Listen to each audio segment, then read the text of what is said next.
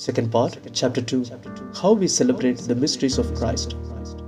Who celebrates the liturgy?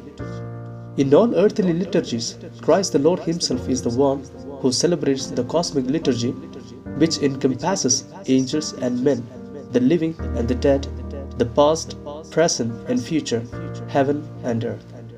Priests and believers participate in different ways in Christ's divine worship. When we celebrate the liturgy, we must prepare ourselves interiorly for the great thing that takes place in it. Here and now, Christ is present, and with Him all of heaven. There everyone is filled with unspeakable joy, and at the same time with a loving care for us. The last book of sacred scripture, Revelation, portrays in mysterious images this liturgy to which we here on earth join our voices.